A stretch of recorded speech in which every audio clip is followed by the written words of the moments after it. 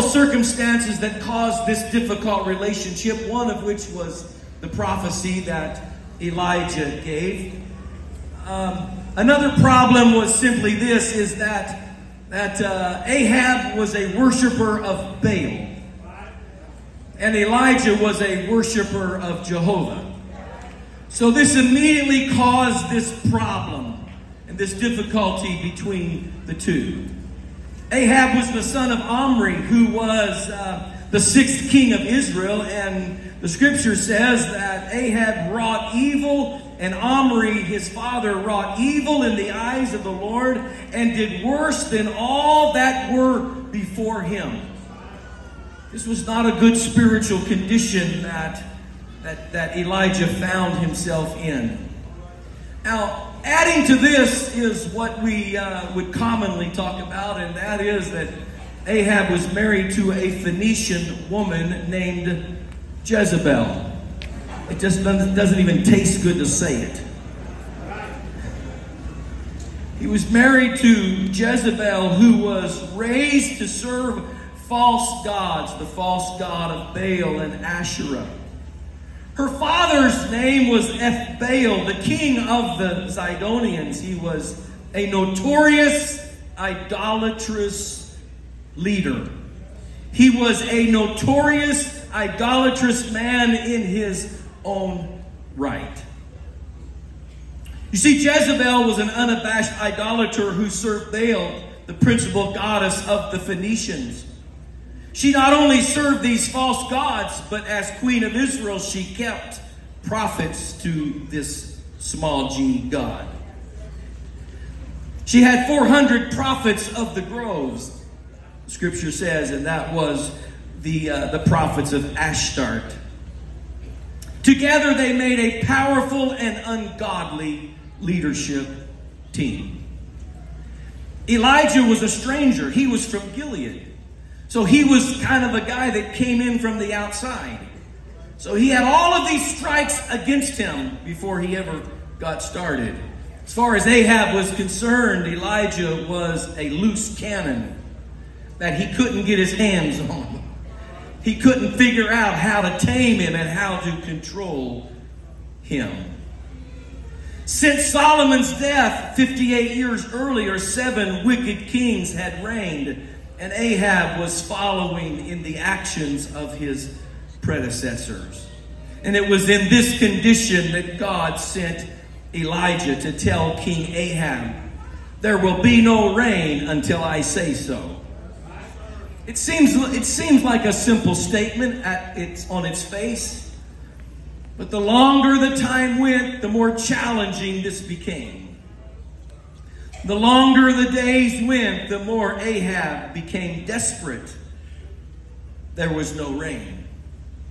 It got to where there was no rain, so there was no vegetation that was growing. In fact, at one point he sent Obadiah, not the minor prophet, is a different Obadiah, but he sent him out to look for vegetation so they could somehow keep their animals alive. And it was at this moment that Obadiah bumped into Elijah. And they start conversing.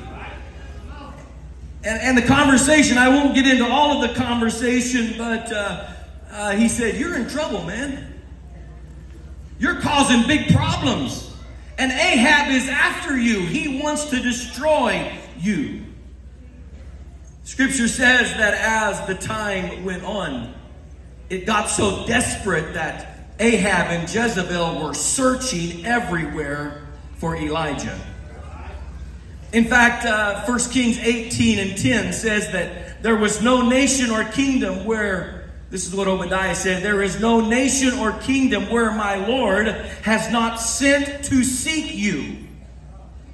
And when they would say, 'He is not here,' he would take an oath of the kingdom or nation that they had not found you." You see, the situation was getting really desperate. And Ahab was like, "I got to find this guy.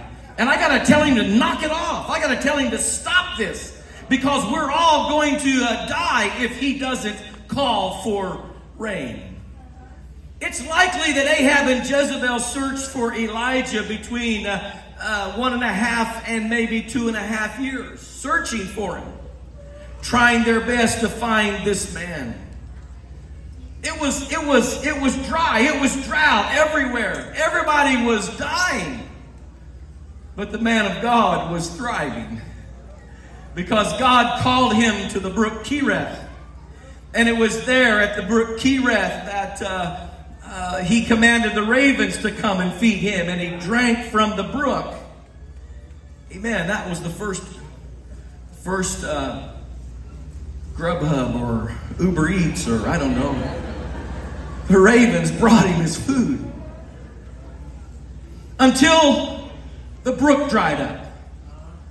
And when the brook dried up, now the man of God is on the run again.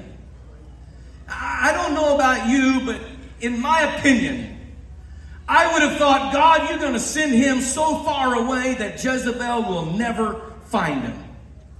Surely, God, you're going to take him. He was already far away from where he thought they would find him. But now the Lord spoke to him, the scripture says, and the Lord commanded him to go to Zarephath. The Lord commanded him to go to Zarephath. Now, I'm not sure what that means to you, but let me tell you what it means to me. Zarephath was a particular city that was located in Phoenicia. It was right on the Mediterranean Sea. It was right between Sidon to the north and Tyre to the south. Now, the reason why this is significant, in my opinion, is because verse 31 of chapter 16, 1 Kings 16:31, the latter part of that verse says that the son of Nebat that took to wife Jezebel, the daughter of Ethbaal, the king of the Zidonians. What I'm telling you is, Zidon was the jurisdiction of Jezebel's father. And instead of God taking him and putting him so far away, he put him, if I could say it this way, right under the nose of Jezebel. In order for Jezebel to get to Sidon, wherever her father lived, she likely had to go right through Zarephath. She likely had been there many times in her life.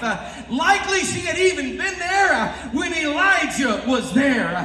What I'm telling you is God had a revival in the most unlikely place. He put a man of God in a place where Jezebel likely could have found him. Her father could have found him. But in the middle of that place, God said, it doesn't bother me at all. I'm going to give a revival in Zarephath. Don't you tell me we can't build churches in Oklahoma. Don't you tell me we can't have revival in Oklahoma. Don't you tell me that God's got to hide us out somewhere. He can give us revival. We can build churches all over Oklahoma. If God could hide the man of God, and he didn't just hide him, he thrived. He thrived. Hallelujah. He had a great revival right under the nose.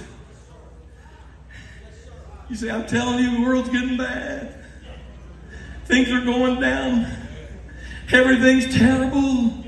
Nobody wants it. Can I just tell you, God can build your church right under the nose of the devil. He can build your church right in the most difficult and challenging place in all. Listen, there's no hard cases for God. You hear me? There's no hard cases for God.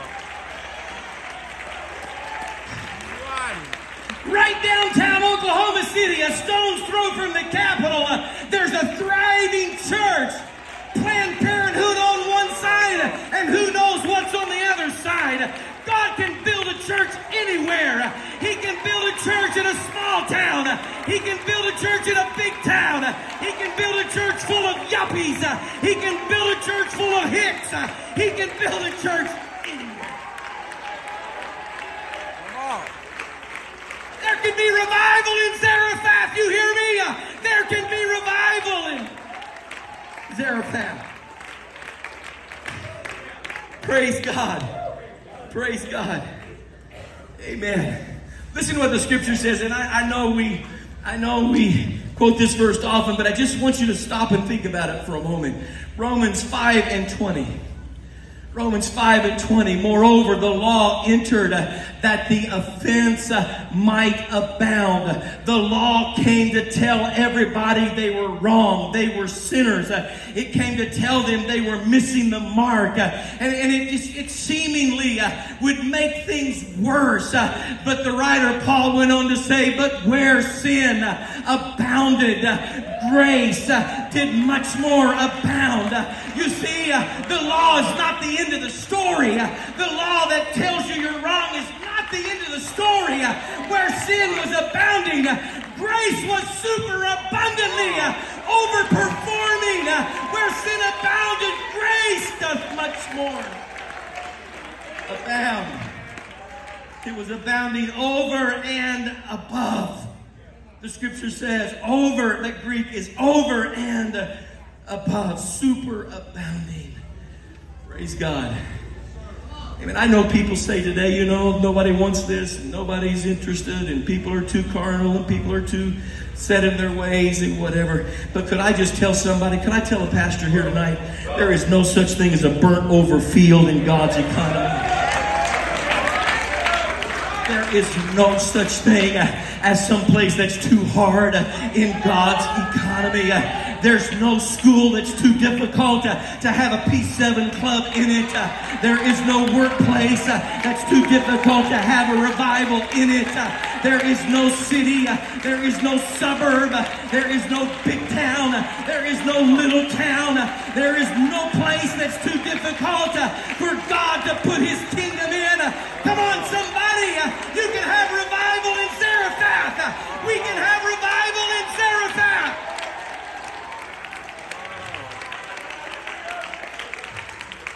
Hallelujah. Praise God. Now let me tell you where Zarephath is. I told you just a moment ago, and I want to remind you, because the next few points I want to make are going to be contingent upon this fact that you understand. If you look at a map, Zarephath is, if you look at a map, Sidon is in the north.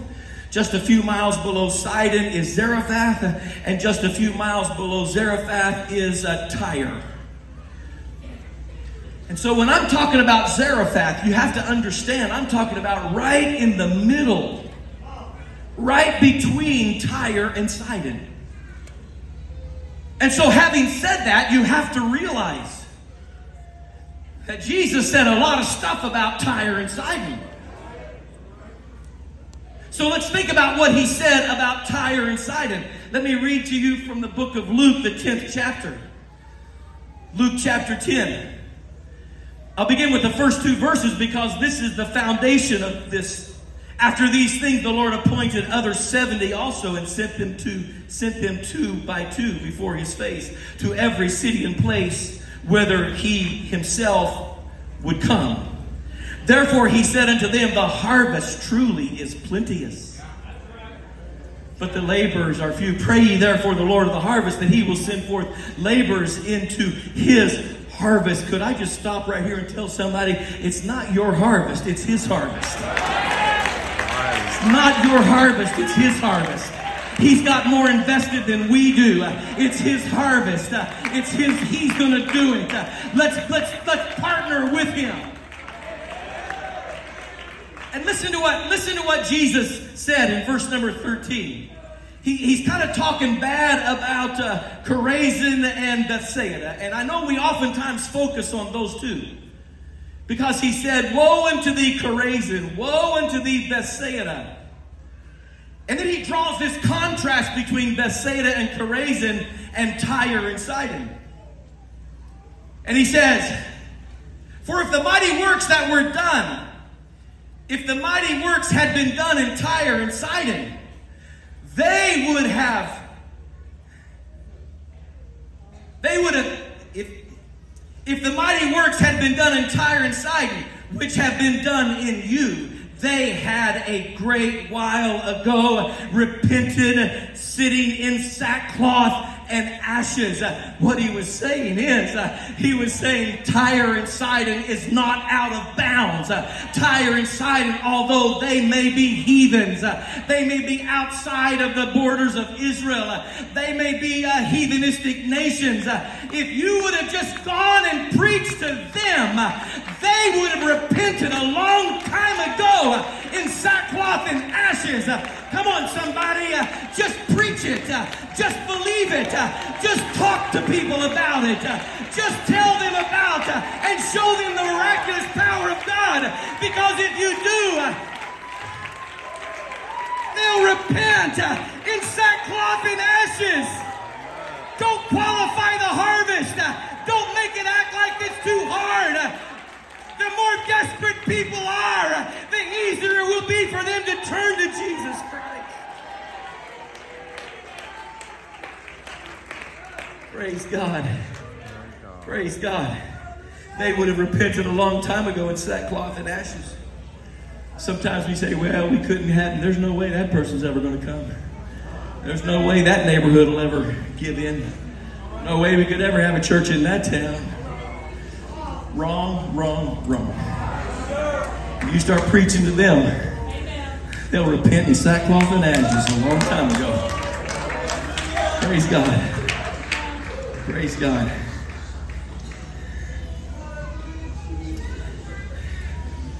Scripture says, another time Tyre and Sidon is mentioned.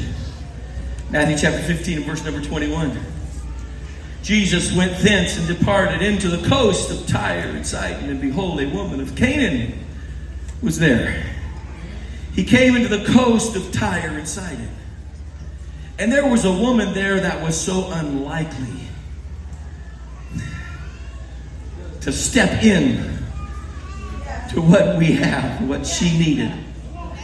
In fact, the disciples, could I just be your friend here? The disciples said, she's crying after us. Send her away. Get rid of this woman. She's messing up our image. She's messing up our... she's messing up. We got to get rid of her. And Jesus looked at her and said, I'm not sent to the lost sheep of the house of Israel. This was an unlikely candidate in the borders of Tyre and Sidon. But she said, yes, Lord, but even the dogs eat the crumbs that fall from the master's table. Even the dogs get the crumbs. Just give me a crumb and I'll be happy. And Jesus looked at her and he said, O woman, great is thy faith, be it unto thee even as thou wilt. And her daughter was made whole from that very hour. Don't put Tyre and Sidon or Zarephath out of the equation. Keep it in the equation, because Jesus loves to walk in unlikely places and give revival in unlikely circumstances.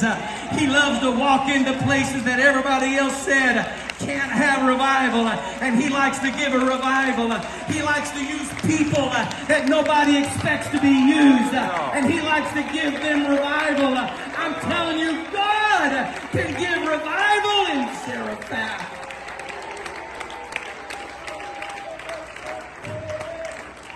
Praise God. Praise God. Let me just share a couple of things about a Zarephath revival. Elijah shows up because the Lord sent him there, okay? It wasn't just an accident. He didn't just happen to get there. The Lord sent him to Zarephath. And as the Lord sent him to Zarephath, he walks into the gates of the city and he sees a widow woman that is gathering a few sticks because she's going to make a meal for her and her son, and then she's going to die. At her own admission, I'm going to make the last meal, we're going to eat it, and then we're going to die.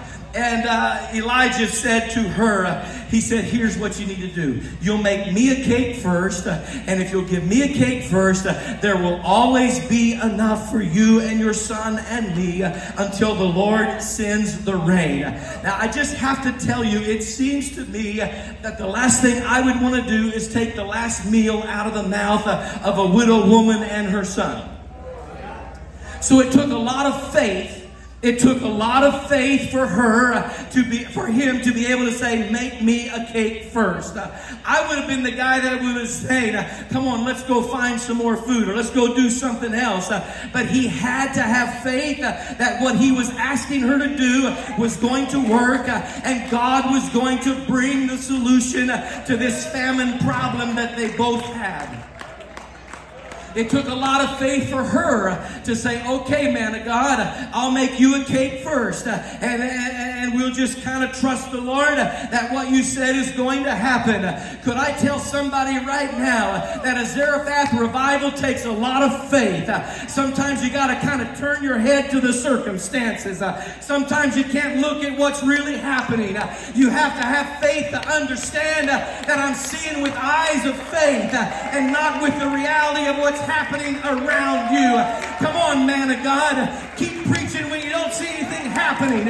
Keep believing when you don't see anything taking place. Preach to an empty chair if you have to, because God's up to something, and God's going to give revival in Zarephath if you have faith and trust Him for it. Praise God. Second thing I want to say about a Zarephath revival is it takes sacrifice. We've already heard this. We've already heard this. It takes sacrifice. It doesn't just accidentally happen. Amen. We're going to have to do our part. We're going to have to roll up our sleeves and get busy. There's not going to be a FedEx or a delivery at your front door called revival.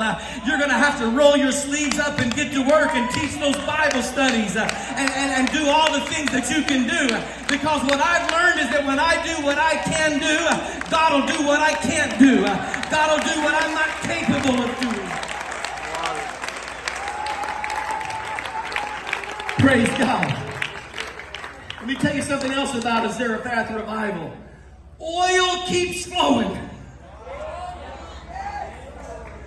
Every time you tip up the cruise, oil comes out. And there's always meal in the barrel in a Zarephath revival. You may not understand it and you may not see it. You may not be able to explain it.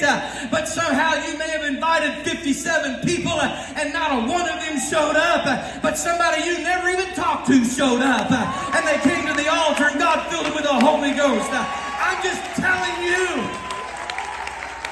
oil flows. Meal barrels stay full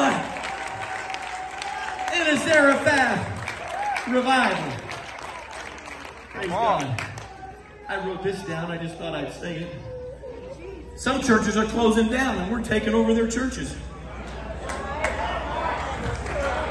It's a fact. People that can't get people to come to church and they're having to sell their buildings or give their buildings away. And God's putting us right in buildings we never built, in places we never dreamed we would be, in Zarephath, in the middle of impossibilities, places where we never thought we could own a piece of property. Here we are owning a piece of property. Come on, somebody. God can give revival in Zarephath.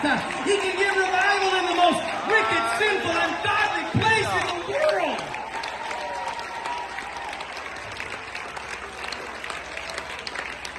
Praise God. Maybe this is a good place. Oh, I forgot to start my clock. Okay. Our theme is engage. We need to get engaged. Everybody needs to get engaged. That was the first day. Everybody needs to get engaged. Become a part of what God is doing. Don't sit back and wait on everybody else to do it. Become a part of it. Get engaged. Praise God. Your pastor's just waiting on you to get engaged in what's going on in the church. He's just waiting on you to show up and say, what can I do, Pastor? I had somebody come to me just a few days ago and said, I want to be screened because I want to be a Sunday school teacher. And after I picked myself up off of the floor, I said, That was a little bit of an exaggeration. Get engaged.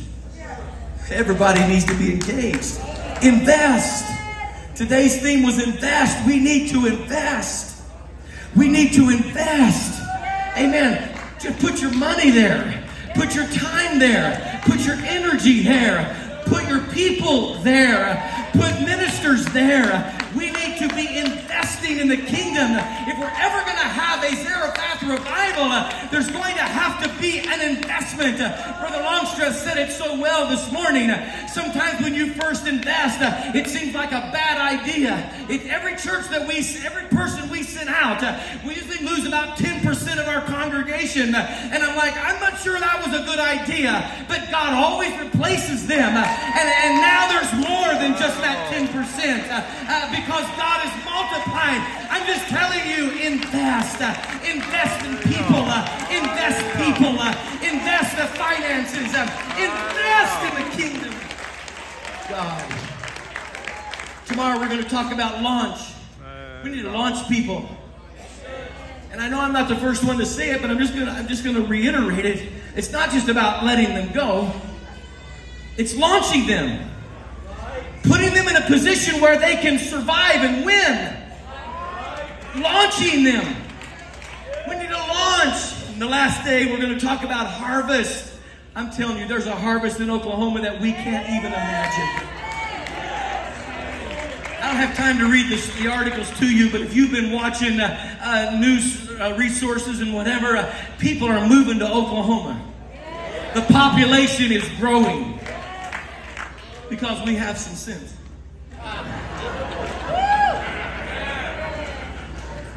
Strike that from the record.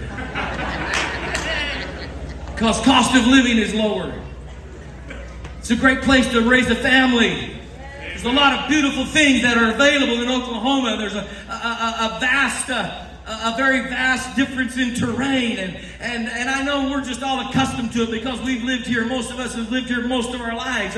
But I'm just telling you, I believe it's not an accident that God is speaking to companies to bring their people here. That God is speaking to people to move to Oklahoma. You know why? Because I believe He believes there is a church in Oklahoma that is going to reach for the lost. And we're going to have a revival in Zarephath. The churches are going to grow. New churches are going to be started. You know why?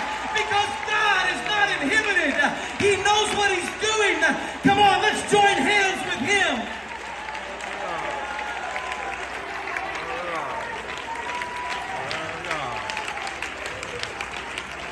Praise God. Praise God. The third thing about a Zarephath revival, that I think we need to pay attention to today is God used the most unlikely person to bring about this revival. If I'm doing it, I'm looking for a politician that has influence. If I'm doing it, I'm looking for someone with a lot of resources so they can fund our operation. If I'm doing this, I'm looking for somebody who can play the piano and sing like nobody's business. If I'm going to have a revival, I'm looking for a building that will knock people's eyes out. But God said, I want you to get over there to Zarephath because I've got a widow woman that's going to sustain you. She may not look like much to anybody else, and she may not have a lot of ability. In fact, all she's looking for is a couple of sticks so she can build a fire, so she can make a meal for her and her son, and she's about to die. But you get over there, man of God, because I'm going to use that woman, and she's going to help you have a revival in this town. I came to tell somebody, don't overlook anybody in your church.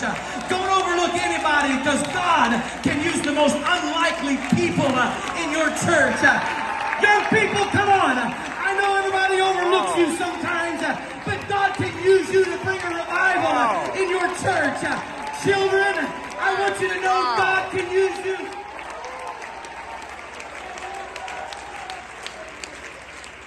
Let's go. I gotta speak in code here, okay?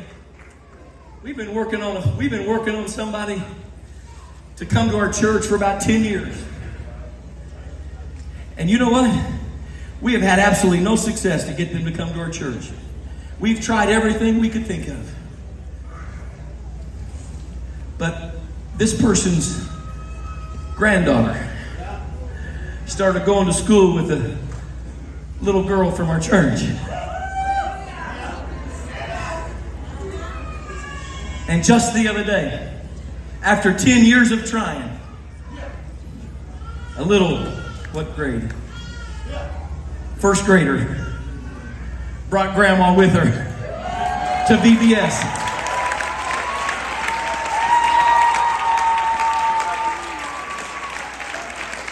What I couldn't do in 10 years, that little girl did.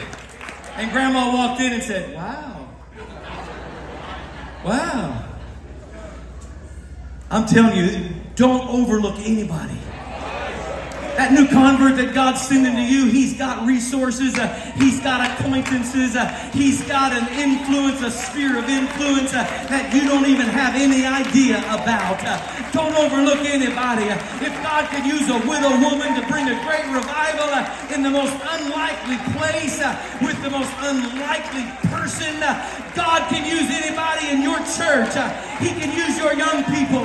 He can use your young marrieds. He can use the elders in your church. He can use the new converts in your church.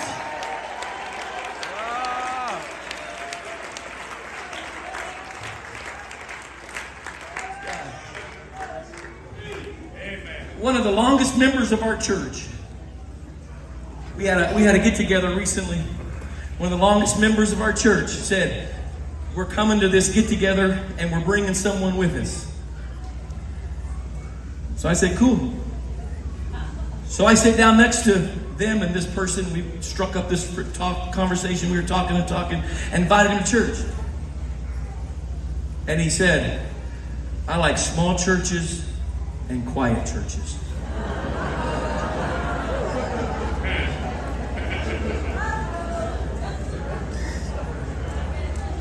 And I'm like, we're really nice people.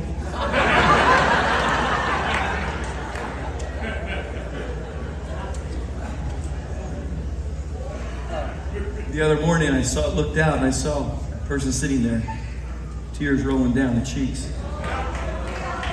It was somebody that's been in the church a long, long time, but God connected them. Could I tell every child of God in here, I don't care how long you've been in here, you've got influence. And I don't care how long you've been in the church.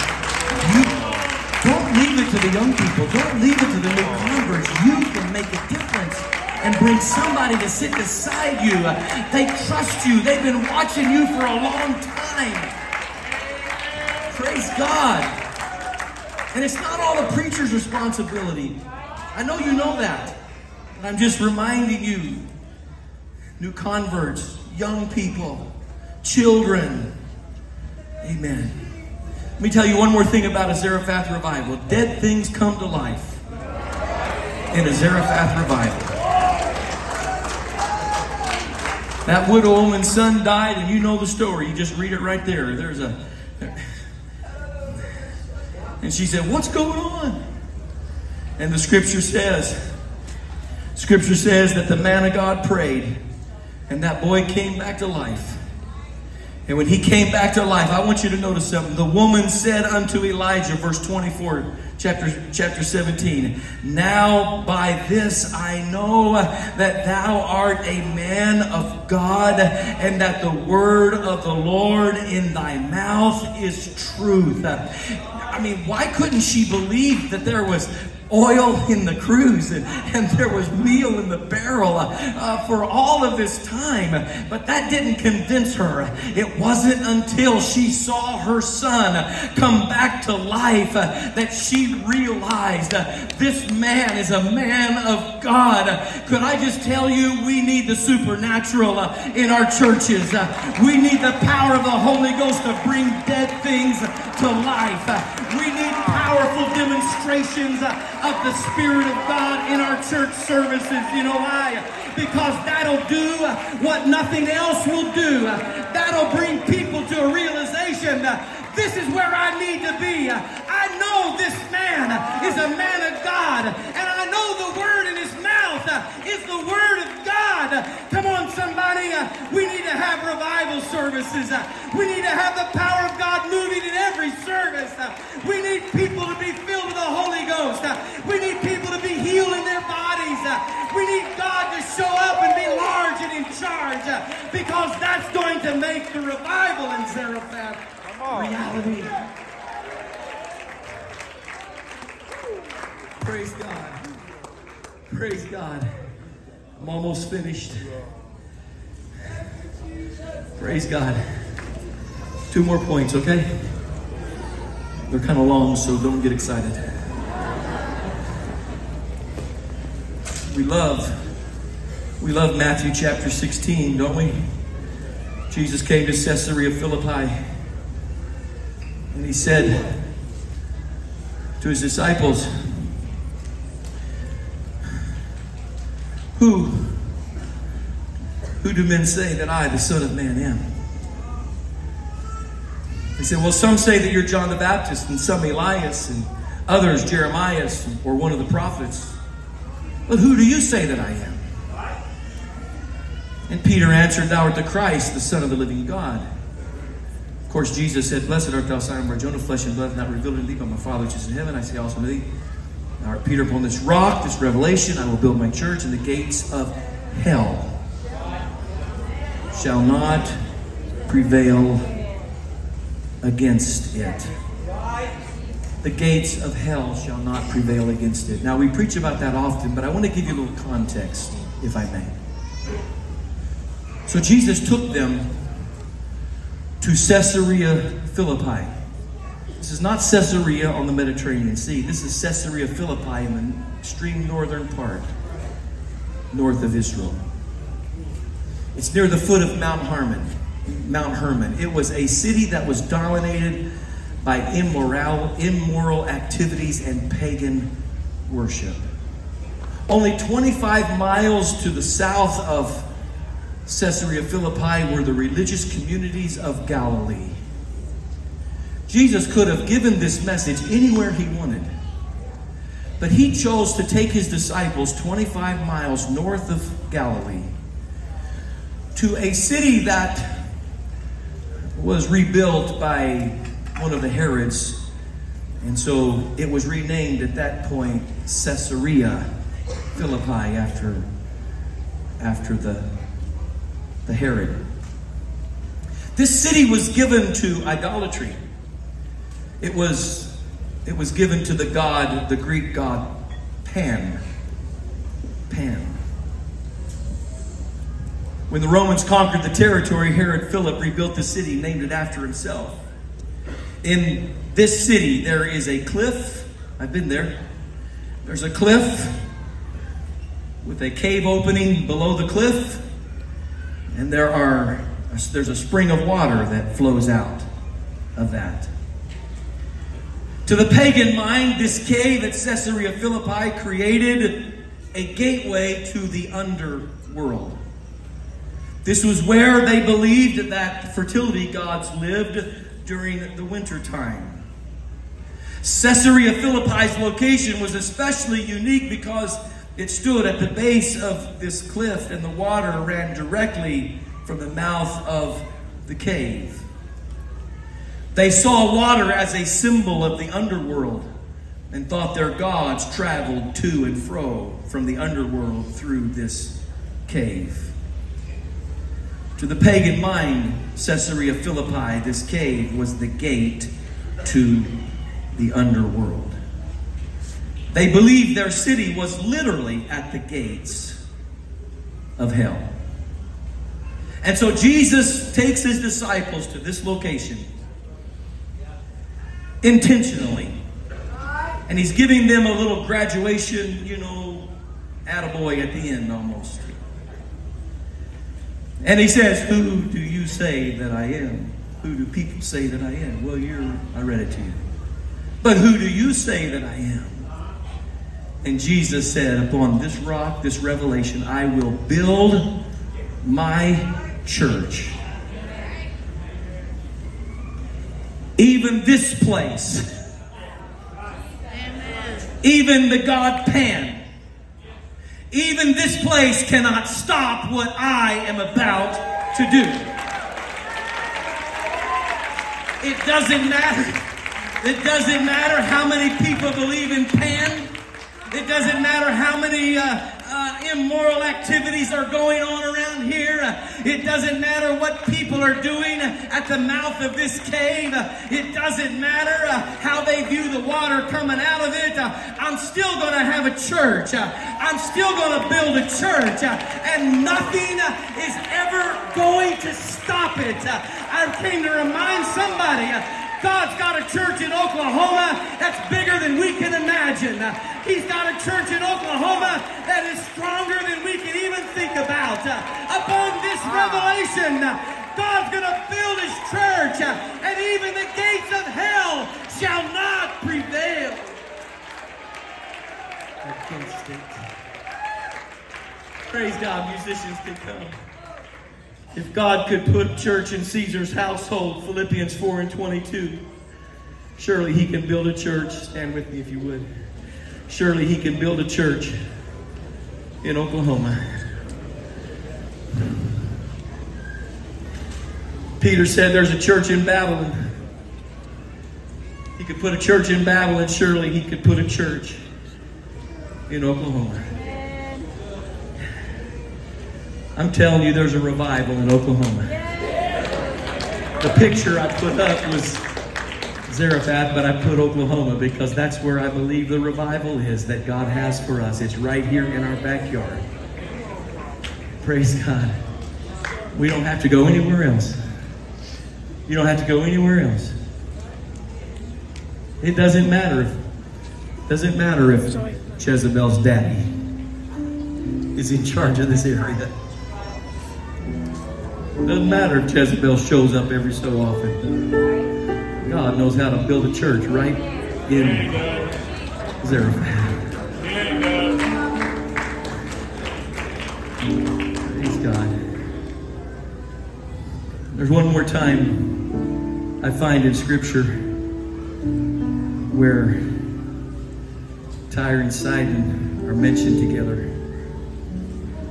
Ezra chapter 3. Verse number 7. They're building the temple.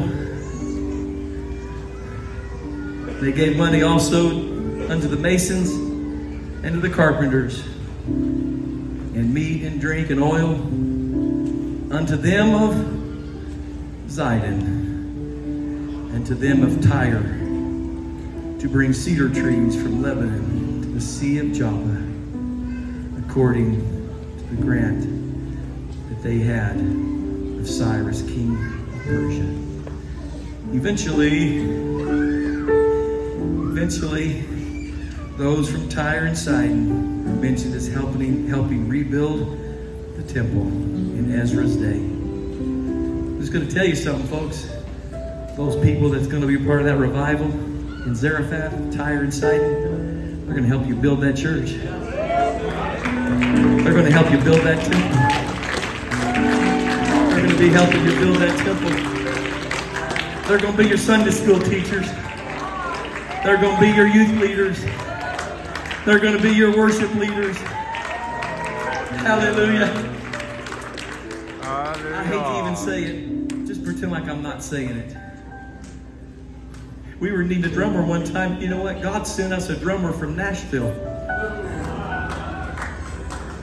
Brother Alba, where are you? You prophesied that God's going to send us a drummer. He's going to send us a bunch of people, and He gave some details, and it's happened.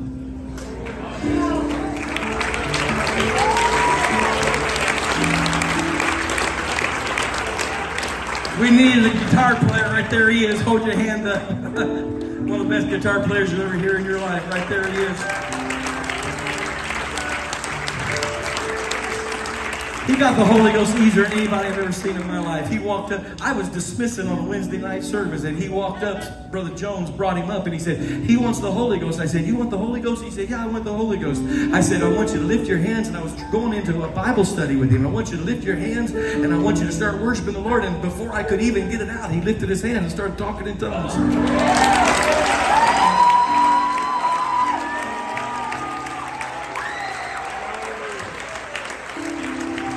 Somebody said, he's a good guitar player.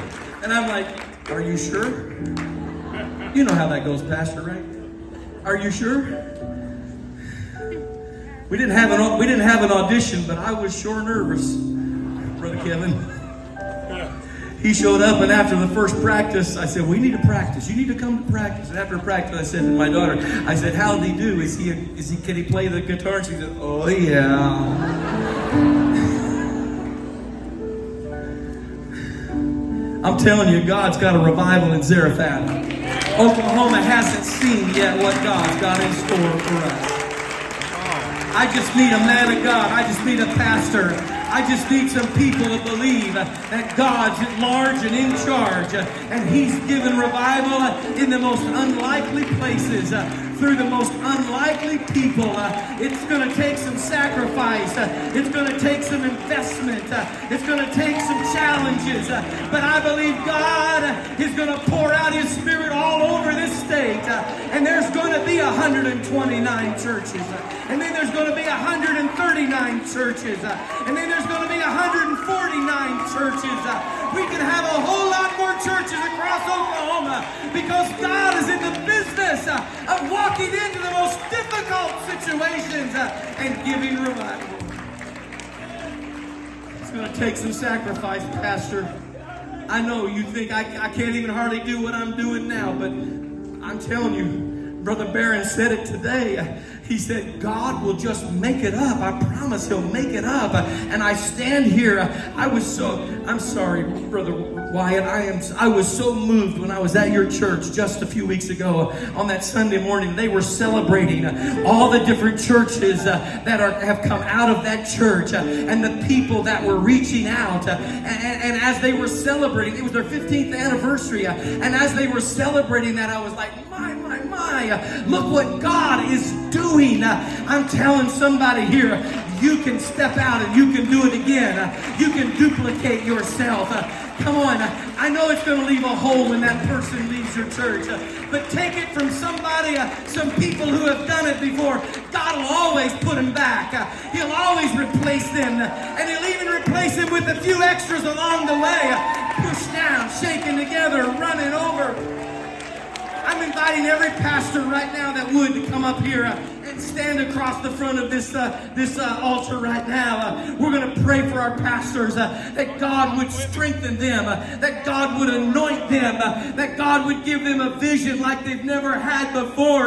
There are cities in your section that need a church. There are towns in our state that need multiple churches. There are metropolitan cities and neighborhoods that need more churches. We've got it. God can give us revival in Zarephath. Now I want the saints of God to come along behind the pastors, and I want you to start praying for them.